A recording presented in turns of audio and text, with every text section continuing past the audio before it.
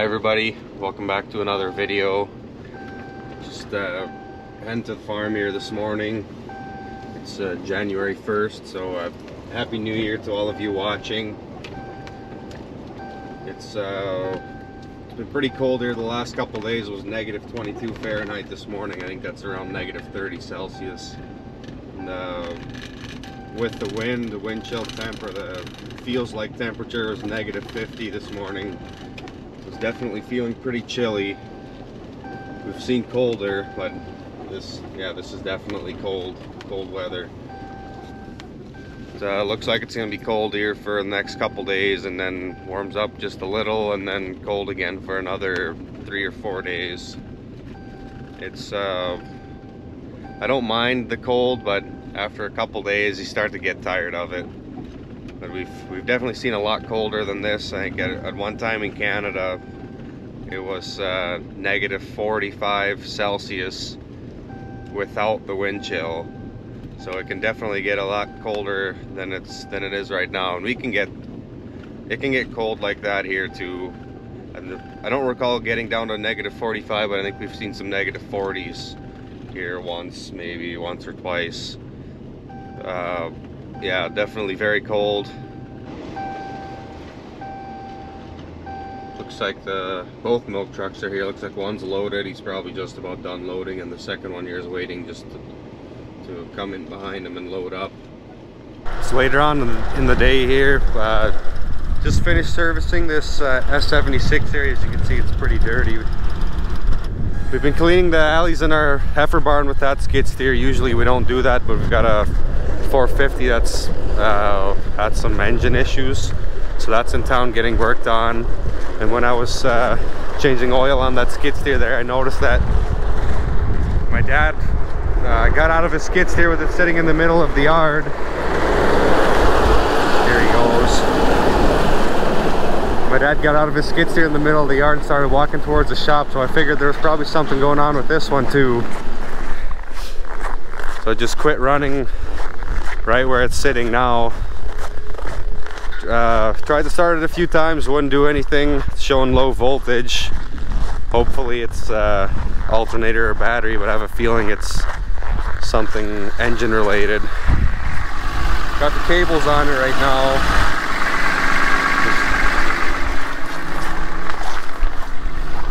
I'm gonna give it a little bit, try to start it. Otherwise we're gonna have to pull it inside the shop, I guess.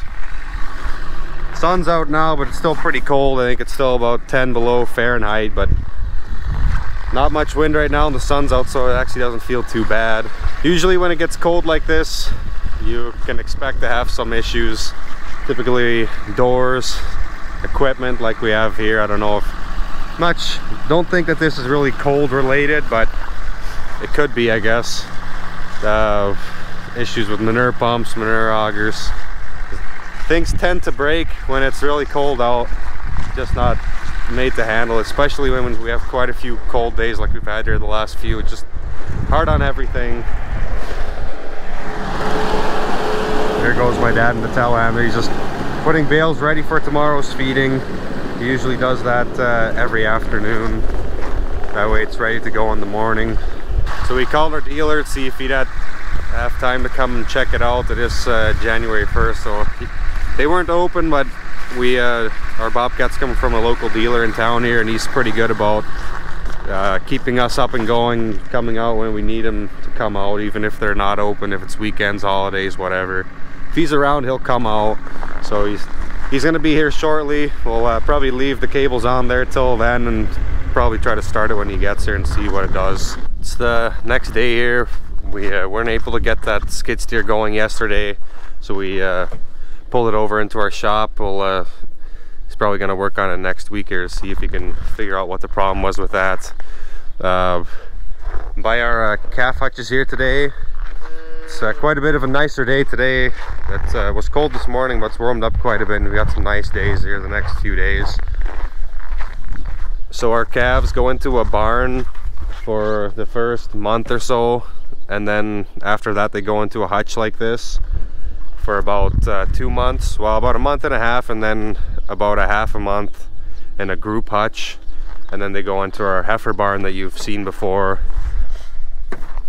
So they're I put straw and cleaned some of the snow out of the hutches that we're moving calves into this morning, and a couple of our guys, Alfredo and Christian, are moving the calves into the hutches now. These ones at the end here, these last 8, they just moved out and then they moved to the next line. So when we move our calves from the barn to these hutches, we use our 4-wheeler and a little wagon. We pull behind it. Here they're coming right here.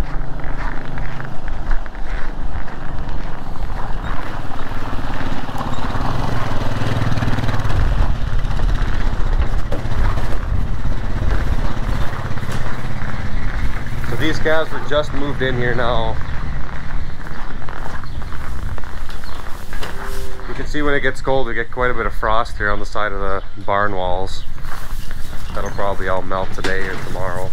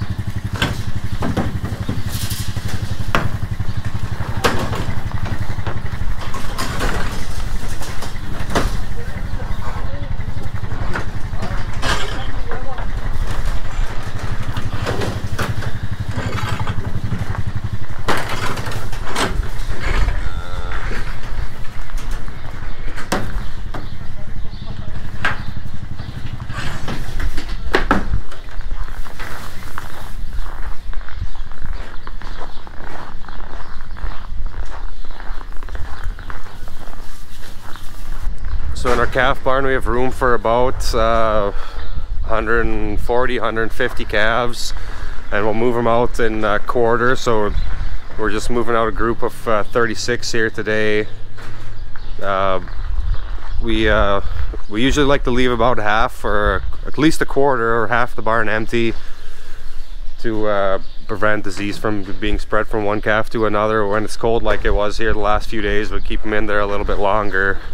So we used to always put our calves into hutches like this right away, right after birth. But it was when it got really cold, it was a struggle for our employees and our calves. They're just too young at that age to go into a hutch.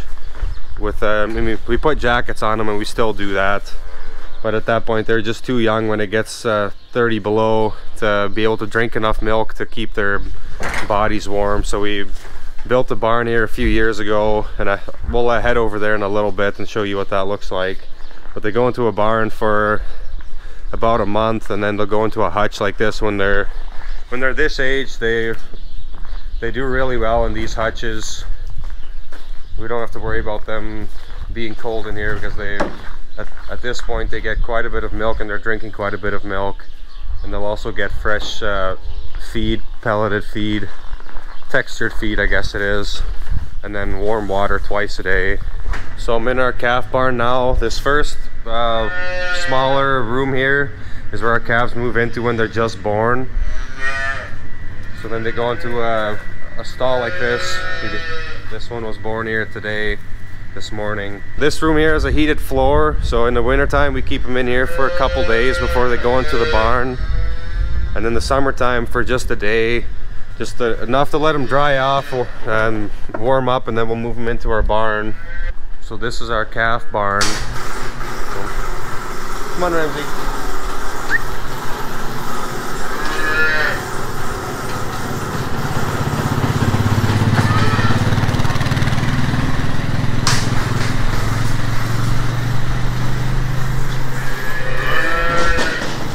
So our calves go into pens like this right after birth. They're about a couple days after, I guess, and they get a jacket on like these have on here. And then we feed milk out of pails, and they get feed and water. In the wintertime, we give them warm water, so we dump that water out and give them warm water. This barn is it keeps them out of the wind and out of the snow, but it's not heated, so it does freeze in this barn. We do have ventilation tubes up there, so we're always blowing cold air, fresh air into this barn. And we keep those running pretty much all year round. They shut off when it gets about 0, -10 in this barn, which it has to get pretty cold outside for it to drop that low in here. So this whole side of this barn is full of calves now, and we just started filling this side with calves, so newborns are coming in on that side. So this is what it looks like without a calf. We put lime down underneath for bacteria, and then we put straw in here, and we'll move we'll just keep going down the line. As calves are born, we keep moving them in this barn. And then this quarter here, we're moving out today. You can see there.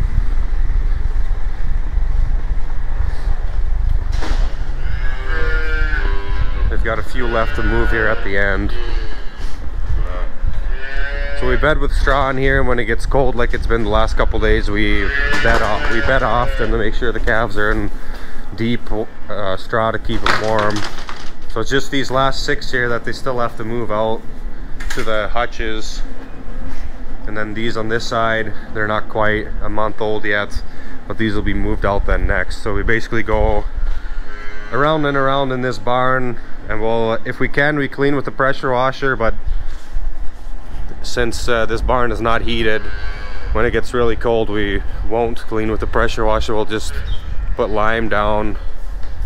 It would prefer to clean it with the pressure washer, obviously, but if it's cold like it's been here the last few days, it's not always possible. So there was a question in the last video about if we raise some of our beef calves. So for the most part, no, but we will raise some of them. So this calf right here, this is actually 100% Angus calf. Same with this one here right next to it. So something we've been trying here the last year and a half or so, I guess it's already been, putting 100% Angus embryos into our Holstein cows. And the theory is that we'd get a 100% Angus calf. So we will raise these beef calves up until about 5-6 months of age, and then we'll sell them, and they'll go to a rancher or somebody that raises beef cattle, basically. There's probably enough there for a whole video, so I won't talk too much about that, but we've got some 100% Angus calves, and then we also have crossbred calves, so Limousin Holstein cross and some Angus Holstein cross also.